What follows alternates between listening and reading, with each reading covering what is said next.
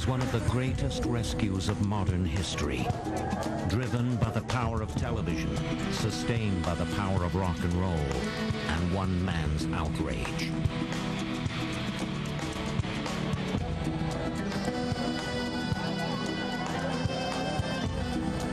But the Ethiopian famine of 1984 was also one of the greatest tragedies of the 20th century. A scourge of biblical proportions overtook one of the most ancient Christian civilizations on earth and swept everything before it.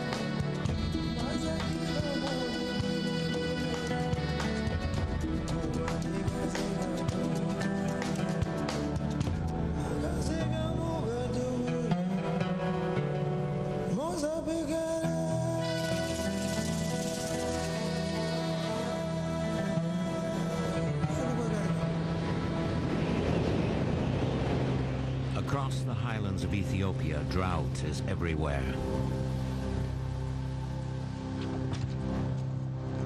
Here on the high roof of Africa, they call their bitterly unpredictable rains God's tears.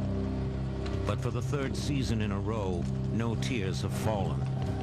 In the mountains of Ethiopia, death is everywhere.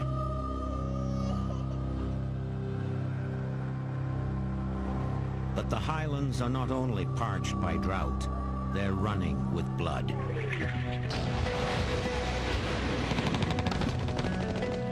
Backed by the Soviet Union, Ethiopia's Marxist dictator, Mengistu, is waging a brutal civil war.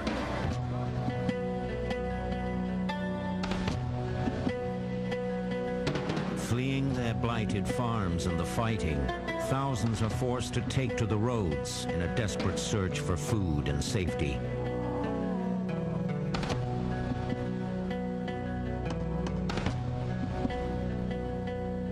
For many, their only hope is a small town on Ethiopia's main spinal road.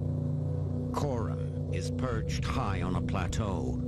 The only way to reach it, a punishing zigzag trail up the face of the escarpment, the end of what becomes known as the famine road.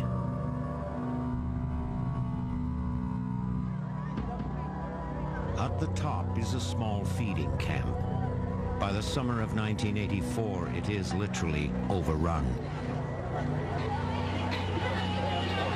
Well, I'm just wondering whether we should put this child probably into the more intensive supervision area over there. At the center of this growing disaster is Canadian Judith Appleton from Britain's Save the Children Fund, one of just 2 Western aid agencies in Koram.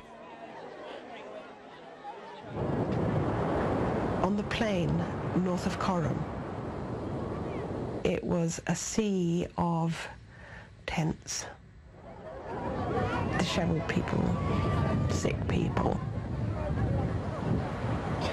It was horrible.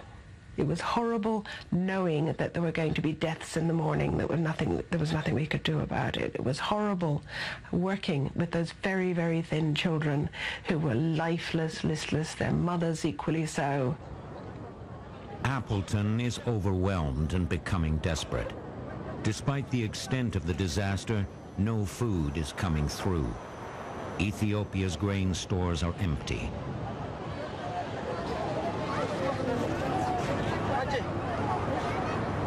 We were actually talking seriously about the possibility of perhaps having to shut down feeding operations if there was nothing else coming up the road. So it really was quite desperate at the beginning of '84. While Ethiopians reap the bitter harvest of drought, in the West, farmers bring in one of the most bountiful crops in history.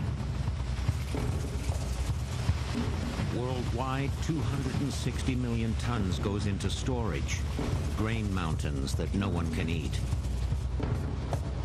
But none of it goes to Ethiopia. They're on the wrong side of the Cold War, a Marxist regime that the West is loath to help. the reputation of the then Ethiopian government was akin to maybe North Korea these days. It is a totalitarian regime, and it's one where the British and American governments are damned if they are going to do anything other than the most minimal humanitarian assistance. But the most minimal humanitarian assistance in this case meant leaving millions and millions of innocent Ethiopians deprived of the food aid which these countries had in abundance. Ironically, the United Nations is to blame. While thousands scrounge for food in Korum, a special UN mission tours the country. They don't go to the worst-hit areas, but still conclude that Ethiopia has enough food to feed itself. That report has a devastating impact. Soon after it's published, the Ethiopians invite the who's who of the aid world to a meeting. They're about to beg for help. That meeting went disastrously wrong. Nothing happened as a consequence of eloquent, well-grounded appeals from the Ethiopian authorities to come up with enough international food shipments to keep Ethiopian highlanders alive. Relying on the disastrously wrong UN report, Western donors offer just 125,000 tons of food aid, 1/7 of what Ethiopians so desperately need. Hundreds of kilometers to the north, British filmmaker Charles Stewart is making a documentary about drought, completely unaware of the unfolding crisis. Unwittingly, Stewart is about to become the first Western journalist to find out about the great famine of Ethiopia. There was a clinic. It was the only clinic for 100 miles all around. And we were filming there one day. The first day we'd ever filmed in it. There were queues and queues always outside. People waited and waited and waited. And this mother came in with this child, and they'd walked from Korum. And Korum was a 4-day walk away. How the child is today? And they were very ill, sick. And they told us that there was starvation in Korum.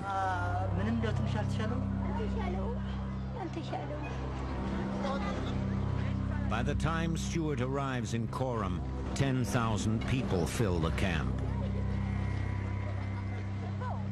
For the next 2 weeks, Stewart films with a gathering sense of horror. Every day, food is expected. Every day, it fails to arrive.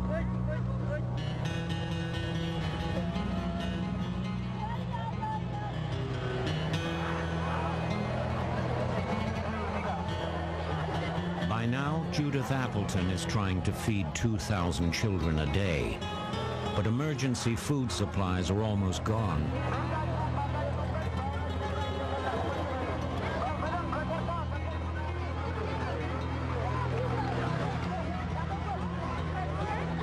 From what Stewart can see through the lens of his camera, it's clear that Ethiopia is on the brink of a humanitarian disaster.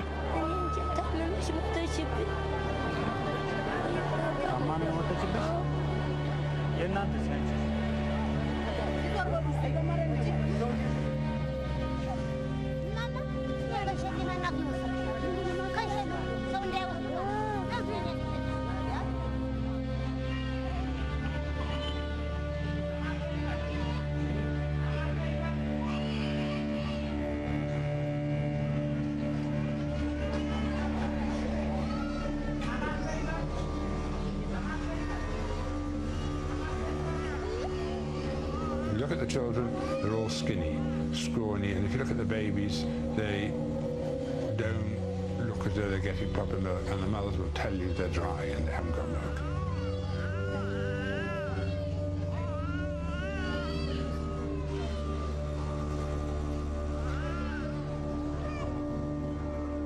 People are starting to die.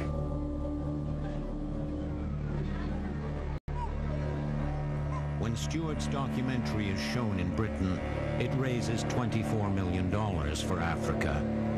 But it has no lasting impact. Aid agencies still believe the faulty UN report. None of the NGOs, none of the charities accepted there was an abnormal problem. In fact, the Disasters Emergency Committee, after we made the film, said, would not put an appeal out for Ethiopia. They said Ethiopia's got enough food. But what seals the fate of the Ethiopian people is its own government. Mengistu is about to celebrate the 10th anniversary of his brutal rise to power. To avoid any distractions, he bans all travel north of the capital. No one, not even aid agencies, are allowed into the famine areas. But the ban is about to be broken, and the famine, raging for more than 2 years by now, is about to be revealed to the world. Just after daybreak, aid worker Will Rue pilots his small twin otter over the highlands of Ethiopia.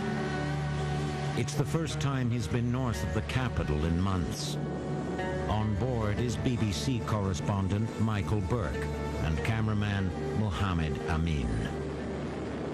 A lot of the population of those northern provinces of Tigray and Wollo had just upped and left their villages and headed for the main spinal road that runs up through Ethiopia, desperate to get to somewhere where they thought, well, at least some help might have got there, some food might have got there, and the road was their big hope.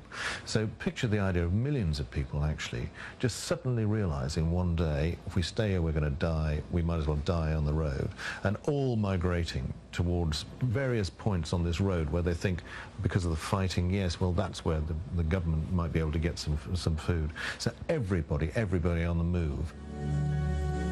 Burke's assignment is to find out what's happened to the money raised by the Charles Stewart documentary. Almost immediately, there's a problem. The destination that we had planned to take the BBC to that day, Lalibela, to the south, had been overrun overnight by the Tigrayan People's Liberation Army, and obviously was no longer accessible to us. And now we had to think about a change of plans. For Burke and Amin, there's no question. They decide to violate Mengistu's ban and risk entering the famine zone.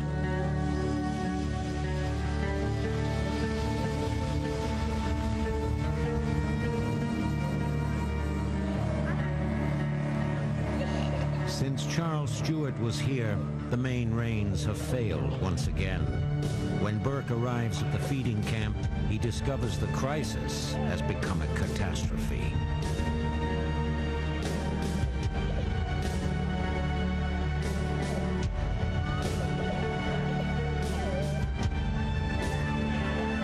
You can hear the groaning and you can see this sort of grey, it's like the sea, if you know what I mean. There's a sort of greyness, but a sense of movement amongst these thousands and thousands of people in this field, and the groaning and the coughing and occasionally some screaming and wailing.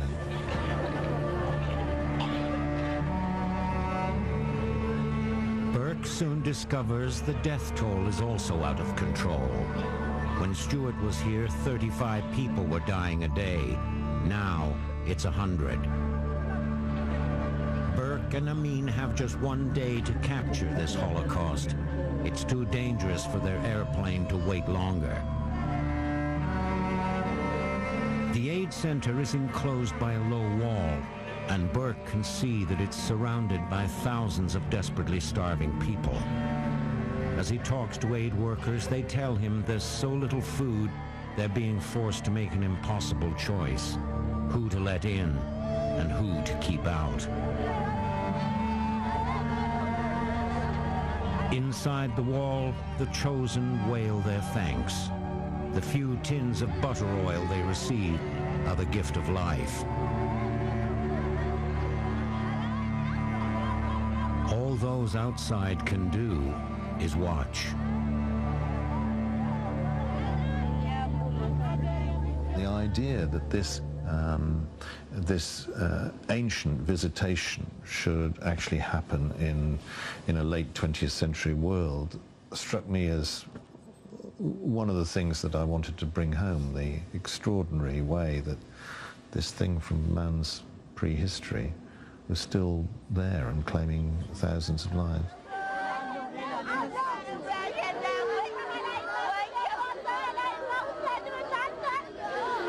Michael Burke is driven to anger, horrified that the world's unwillingness to help could have such brutal consequences.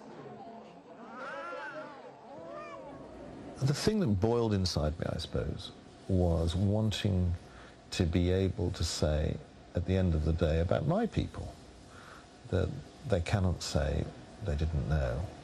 And I just wanted it to get as wide a currency and as big an impact as possible. Dawn, and as the sun breaks through the piercing chill of night on the plain outside Coram, it lights up a biblical famine, now in the 20th century. This place, say workers here, is the closest thing to hell on earth. On October 23, 1984, Michael Burke's first story goes to air in Britain. Paddy Coulter is with Oxfam and witnesses the reaction. When the Michael Burke footage hit BBC television, it was really like being in a hurricane. 15,000 children here now. It was phenomenal. It was dramatic. Suddenly, the British people started literally almost throwing things at Oxfam. It was day and night, sacks of money, phone calls of assistance. I remember one family selling almost the entire contents of their house. They were so moved by what they'd seen. Money floods in.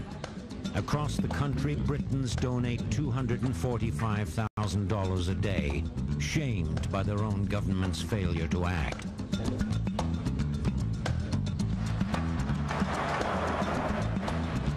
Another person watching Burke's report that night is rock star Bob Geldof. Propelled by anger, Geldof is about to change everything.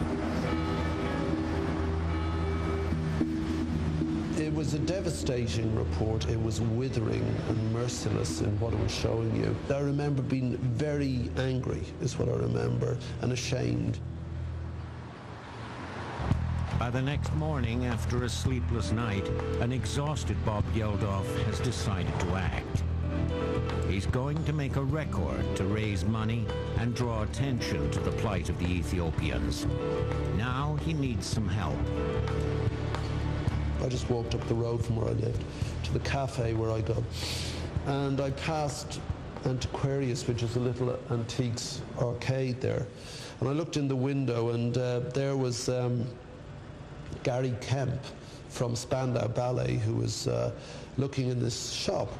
I said, "Did you see that thing?" He said, "Yeah, I did." I said, "You know, I'm going to do this thing with Midge." And he said, "Fine, we're there." But to make his scheme work, Geldof knows he needs the biggest names in the world of pop music. I went to the Picasso Cafe just literally outside here, and, you know, had a coffee, and I thought, no, I'll go for it. I'll give Sting a ring, but he's probably not here. Sting, yeah, hi Geldof, what's up, you know? And I said, "Did you see that thing?" He said, "I can't believe it," because Sting's very politically attuned. And, you know, we are very good friends, and I'm doing this thing. He said, "I'm in." So by the end of the first day, and that's why I talked about the resonance of this report, I thought it was just me. This affected everyone.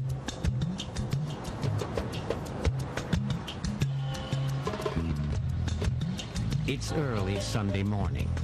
It's been just 2 weeks since the Burke report, but Bob Geldof has managed to bring together a group of pop musicians that will soon be known around the world as Band Aid. This morning at a small studio in West London, they'll gather to record Do They Know It's Christmas? But not everyone shows up. Boy George was in America.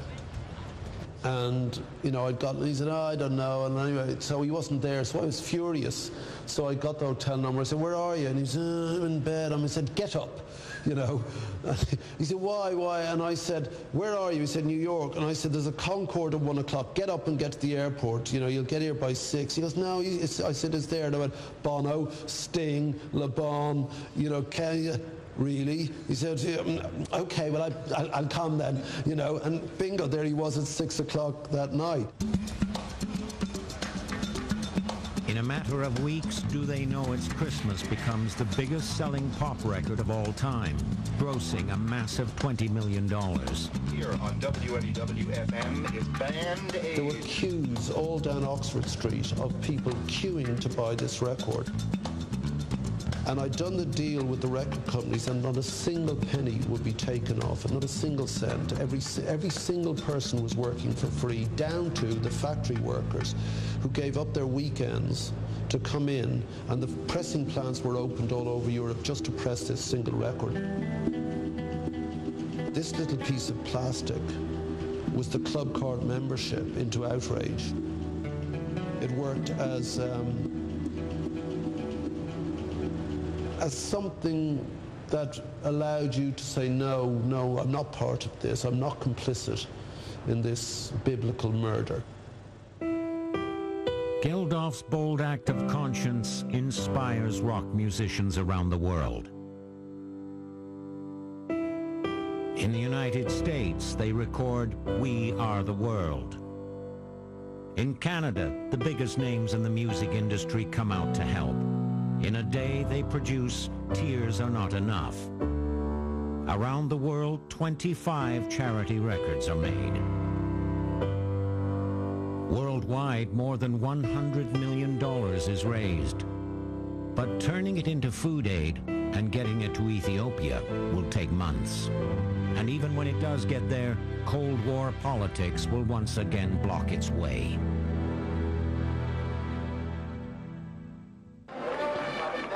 The Ethiopian famine has been raging for more than 2 years by now.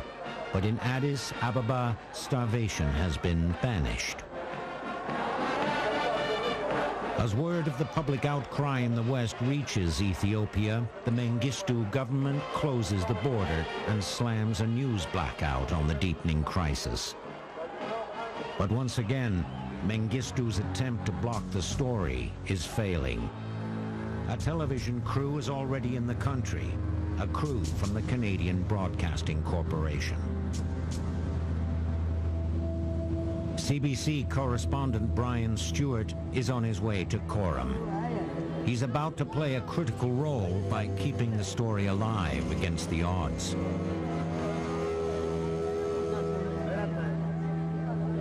Like Michael Burke before him, Brian Stewart can't believe what he's witnessing. My first image was, my God, it's like an Auschwitz or something. It's like a concentration camp. You felt almost back in time at another period of hell historically. By now, 8 million are afflicted by drought. Although hundreds of thousands of dollars have been raised, none of it has arrived in Ethiopia yet.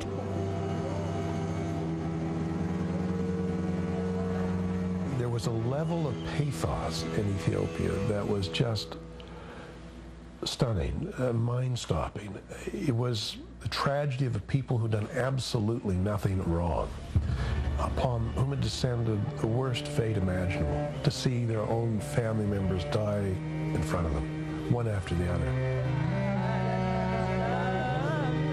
For the next 3 weeks, Stewart and his team are the only journalists in the country, the only ones who can keep news of the disaster flowing to the world. We felt that we were a witness to a unique event, not only in the history of Ethiopia, but I think in the history of the world in that century, and that our job was to bring it to people's attention as quickly as we could. On all of us, there was this tremendous sense of, my God, I hope my career has prepared me for this, and we had better do a good job, because somebody's got to alert the outside world, and very, very rapidly. Otherwise, we're going to lose them by the hundreds of thousands here. Every morning, the dead are brought out of the feeding camp and prepared for burial on the edge of the plain. By now, the horror of what the CBC team is filming is taking its toll. Worst hit is editor Colin Dean, who's holed up in a room at the Hilton Hotel in Addis Ababa. It was just getting beyond the level at which we could absorb what was happening. All I saw was, I saw it on a monitor, but you see it over and over and over. It's the most oddly terrifying thing you can imagine, really. That's yeah.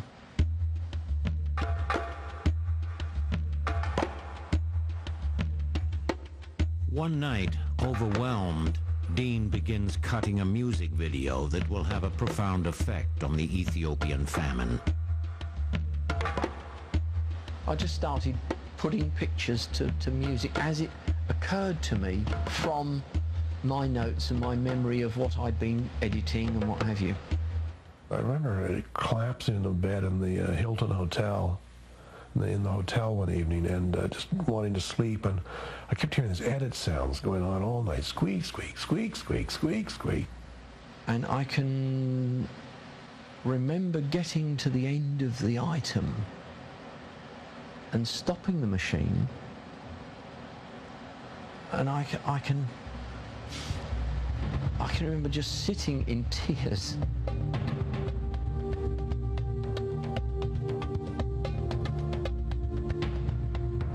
Dean's video is never aired on the CBC, but in just a few months it will play a stunning role in the unfolding drama of Ethiopia.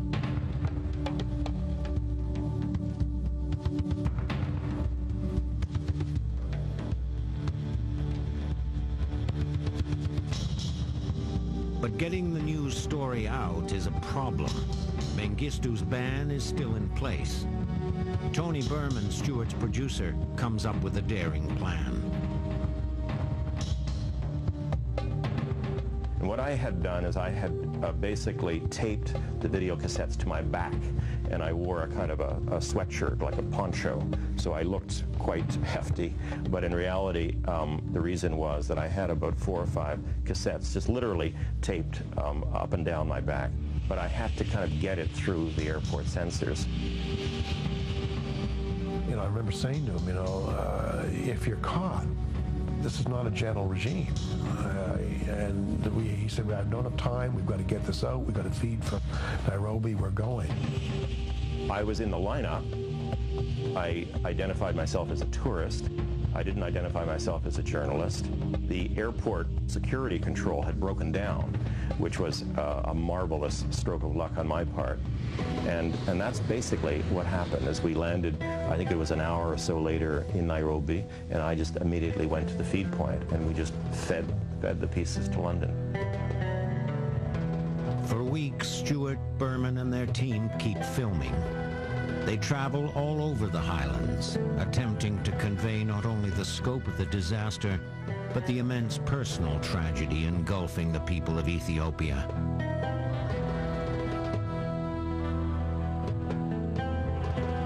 One day they arrive in Mekelle and head straight for a small clinic run by Irish nuns. It's here that Stewart meets a little girl named Burhan. We arrived and started filming along this wall, this, again, brown, khaki-colored wall. Figure after figure of a mother with a child, another child brought in, and at one stage out of the corner of my eye, I saw the small child just collapse. The child is dying, and nothing will save this child now. She will die. You know, there isn't anything we can do at this point for the child. Maybe within 15 minutes. So we looked at each other, and I said, look, I don't want to stay for this. Let her die. At least give her the dignity of dying in peace. Let's get the camera out of here. And we left. But by that afternoon, driven by his responsibility to tell Burhan's entire story, Stewart reluctantly returns to the aid center, expecting to film a funeral. And I always remember driving into the site of this crowded grounds around the clinic and jumping out and saying to one of the sisters, has she been buried yet? She said, who? And I said, the little girl. She said, oh no, she's not buried. She came back. She's fine. I said, what? Hopefully she will survive.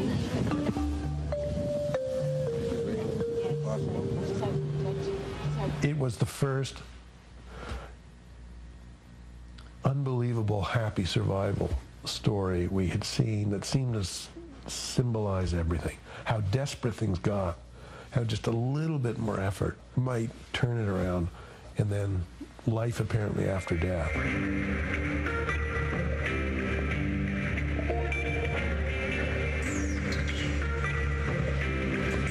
Fueled by Stewart and Bert's reports and stoked by Bob Geldof's record, public outrage reaches a fever pitch. Governments around the world finally respond, and an international airlift swings into high gear.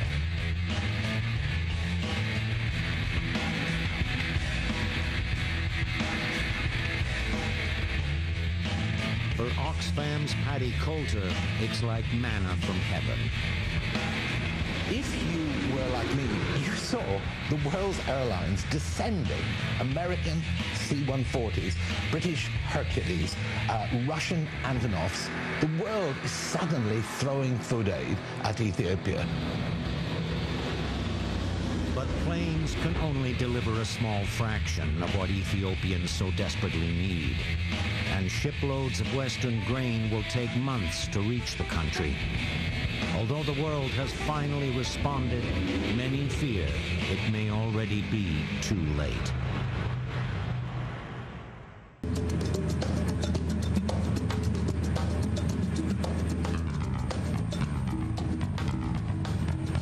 On January 6th, Christmas Day on the Ethiopian calendar, Bob Geldof arrives in the country.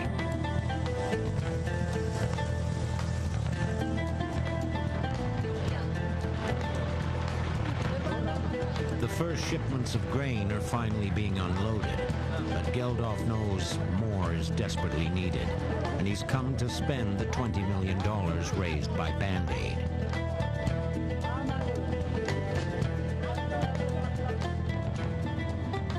It's been a month since Brian Stewart was here, but the famine is worse. As he heads north, Geldof is apprehensive about what he'll find in the feeding camps.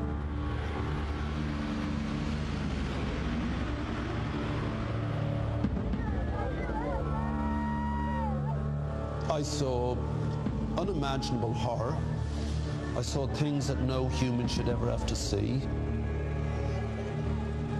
I noticed small children because their parents had fallen by the wayside on the long journeys into the camps. And some of these little boys and girls were 5 and 6, and they carried their baby brothers and sisters on their backs.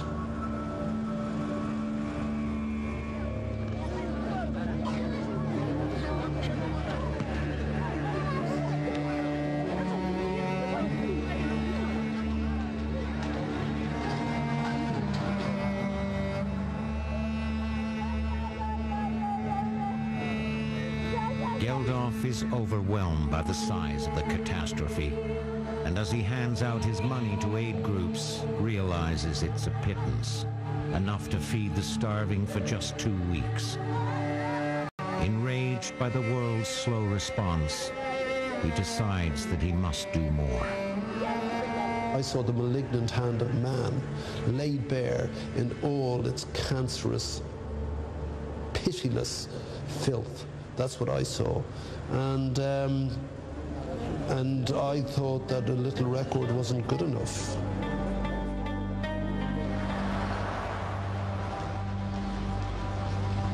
Driven by a desperate sense of urgency, Geldof returns to London.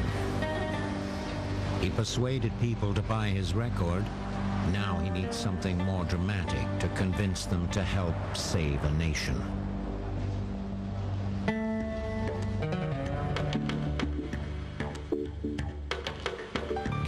Geldof decides to create on a grand scale a mega event that will not only unite the world, but raise millions for Ethiopia.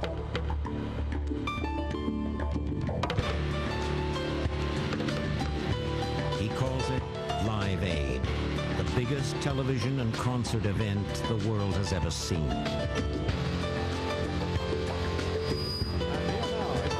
Led by the man who was the spark, Bob Geldof and the Boomtown Rat.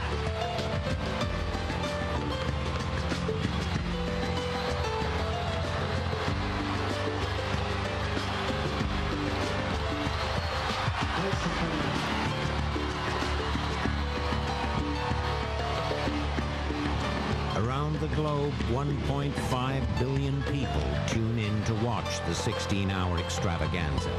Please welcome the Ho! Geldof dubs it the Global Jukebox.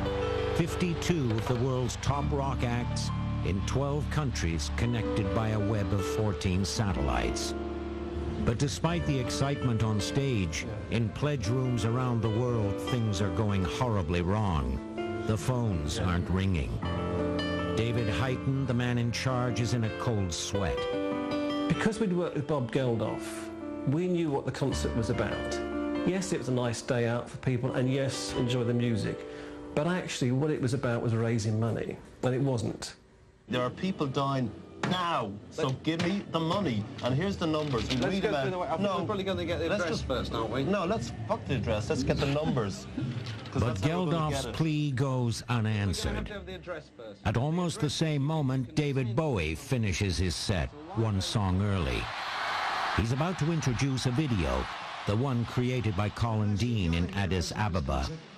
When Bowie saw it for the first time a week ago, he knew it had to be part of the concert. Lest we forget while we're here, I'd like to introduce a video made by CBC Television.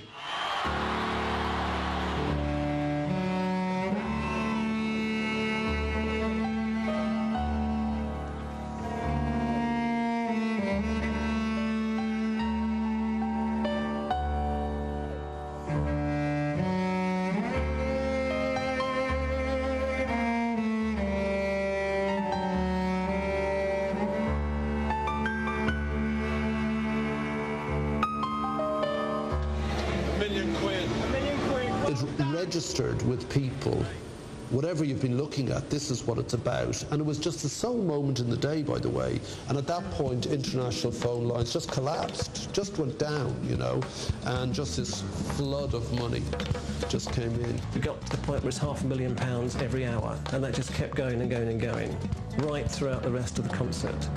I mean, there were people in Scotland sold their houses. I got a phone call in the production suite from Ireland, the Irish producer, saying, Bob, there's old ladies outside the door wanting to give me their wedding rings. And I said, take them. For weeks afterward, money pours in. $370 million for famine relief. Bob Geldof has once again galvanized the world. But this time, will it make a difference? Will it save the people of Ethiopia?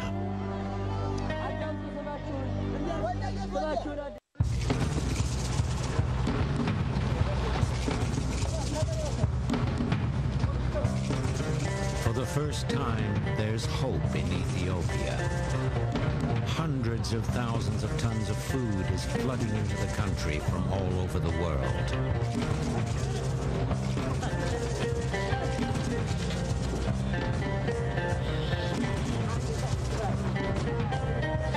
24 hours a day, by every means possible, hundreds of willing hands move mountains of grain.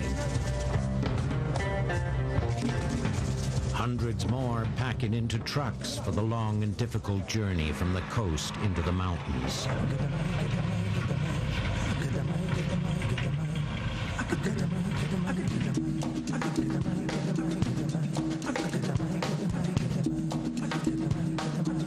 One of the biggest food convoys ever assembled weaves through the desert on its way to the feeding camps on the high plateau.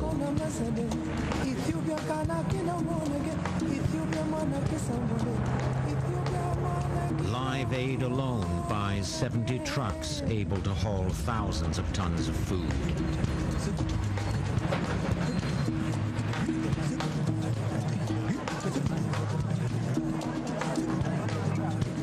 For the people in the feeding camps, it's a godsend.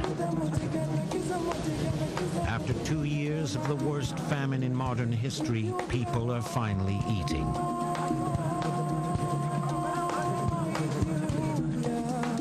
For Bob Geldof, it's hope made real. He's there to witness, for all those who cared enough to give, the power of their gift. Live Aid was the political lobby, and that's what it was. Live Aid was to take the emergency aid of Band-Aid and USA for Africa, and that the emergency which addressed the issue, and take it into the political sphere. This is a political issue, and it must be addressed that way. Geldof's ability to speak out, I think, meant that he got an audience, a constituency for aid which went way beyond the established supporters of Oxfam or Save the Children Fund. And I think he pulled in a generation which might have been otherwise very cynical. The fact that he got musicians, a constituency which hadn't been characterized by tremendous interest in the developing countries. He got these people to stand up and be counted, I think it really transformed the whole thing and made the scale of popular support for intervention in famines, I think, something which no government now could ignore. It's estimated that more than 1 million Ethiopians died in the famine of 1984. Yet the disaster also marked a new beginning for Ethiopia. In 1991, Mengistu was overthrown, a victim of his own brutality. Since then, famine has truly been banished. And in the last year, 2002, 2003, 75 million people were successfully fed by the United Nations and World Relief because of many of the lessons they had learned in Ethiopia. And the world, thank God, hasn't let an Ethiopia reoccur. It's come close, but it hasn't let it. And that's one of the still lingering influences of Ethiopia, that we haven't let it happen again. Yet the country still suffers. While we've helped Ethiopians avoid the scourge of famine, we've failed to help them escape a life of crude subsistence. Ethiopia gets the most relief aid, emergency aid, of any country in the world. And yet of all the poor countries, Ethiopia gets the least development aid. So we seem to be unwilling to see them die, but we don't seem to be particularly keen, or at least we're not putting the money up, to actually promote development programs that might make them less dependent. These people are still hungry. That is ridiculous. These people are burdened with debt. They can't pay, should not pay, will never be able to pay. So how can they develop health structures or educational structures? If they don't develop them, how can they have good governance under law? This is nonsense what's going on. Yet Ethiopia still inspires hope. A hope embodied for Brian Stewart in the story of Burhan, the little girl he helped save. Stewart has stayed in touch with Burhan and her father. Today, she's not only alive, she's thriving. I barely survived death, but came through. And today, when I see so many beautiful things, I'm so grateful to be alive. Always I say to myself, I could have been just dust by now, but I'm not. I'm alive to see beauty around me, to learn new things. So I'm very happy.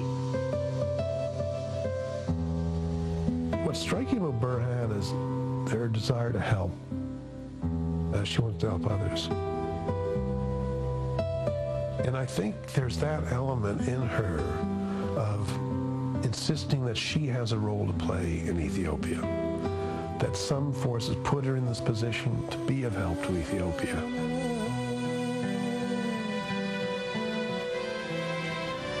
This is where we come from, quite literally. This is it. We all come out of there. We all left there 100,000 years ago, or whatever it was, to go off and be us. Live Aid was the first time, possibly, that we all started speaking to each other again since we all left that place.